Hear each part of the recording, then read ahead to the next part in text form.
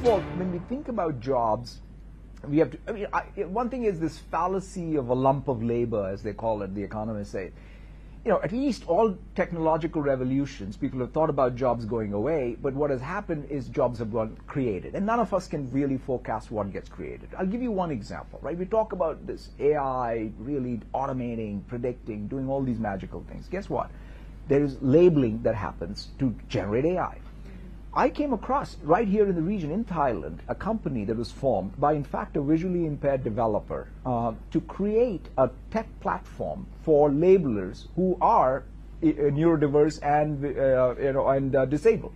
So to think that labeling was a job that was going to be something that is needed in the world, 5 years ago, none of us would have talked about it, but here it is as a mainstream job. Or take another example. One thing when we talk about digital transformation, we are mostly talking about it being done by software engineers, but citizen developers are able to now take these low-code, no-code tools like Power Platform, and if you can build an Excel spreadsheet, you can build an app. So the idea of how people participate in what are considered digital jobs, I think is going to be fundamentally redefined going forward. But for the here and the now, what do you make of the job cuts that we are hearing about that are grabbing the headlines in the technology space? That's a great question, because here's an interesting thing, right? LinkedIn sort of has the following data point, right, which is that there are more jobs that are software engineering jobs outside the tech industry than in the tech industry. So to some degree, I would say the labor markets are much more resilient.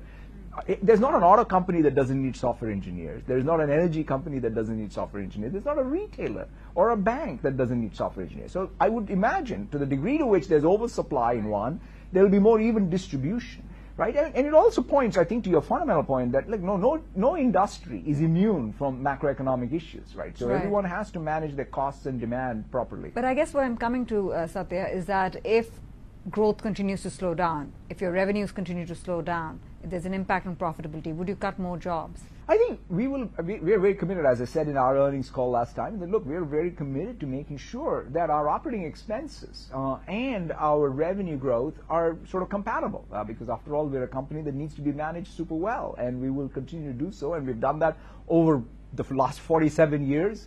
Through many cycles. And so one thing that I don't want us to do is not to just over-rotate on, we didn't do that on the upside, we're not going to do that on the downside, because ultimately, like right now, we're also investing in technologies like cloud and AI and even sort of the industrial metaverse in order to be able to be there and be relevant, right? Our shareholders care about our performance today and tomorrow. All right, I want to talk about the U.S. economy. Jeff Bezos, in a tweet to CNBC just a few weeks ago, said that it's time to batten down the hatches. How would you describe the economic situation in the U.S.?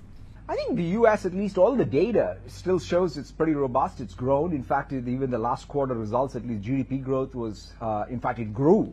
And so the question is what happens next, right? I think it's a very consumer-driven economy, and so what happens to the consumer will definitely impact. And I don't know. I'm not a macroeconomist, but the one thing that You're not, but you would have a read on the economy. I think that my read on the economy, quite frankly, is really how can this is the time. If I had to sort of think about it, this is showtime for digital tech. Right? What I mean by that is this is about companies like ours and others to show up and help companies really do more with less. Right? This is a great the way I look at it and say is like a recessionary environment is a great place for us to go perform. Both in terms of share gains as well as value to customers, and quite frankly, optimize the cost for our customers, right? I don't want to be focused on just revenue maximizing for us. This is a time where we have a balance sheet and an income statement in the company. But for the broader economy, you think at this point in time, how bad can it get? Well, I mean, I think that, as I said, I think every sector is going to be different. Like right as we speak, I have not seen the amount of capital investment in the United States. I'll come in with tech companies, right? The valuations of the tech companies because of rising rates. It seems like the market is going really harsh on them at this point in time, worrying about their growth potential going forward. And so I want your take on that. I don't think stock markets are the economy, right? There's a real difference between what's happening in capital markets and the real economy. If you're talking about the real economy, one of the fascinating things about the United States is the amount of capital that's getting invested in new industrial, fabs being built, power plants, battery factories being built. It's unbelievable to see, or logistics infrastructure. So to some degree, I am much more focused on observing what is happening in terms of new growth inside the United States. So I'm very, very optimistic about the U.S. And quite frankly, the world... Optimistic in 2023 as well? 2023, to me, is a year which definitely will have some challenges, because after all, we're seeing it in 2022. But do business cycles end? And I think as business leaders, we absolutely believe business cycles do have an end. When will this one end? And if I were doing that, I would be in a different job.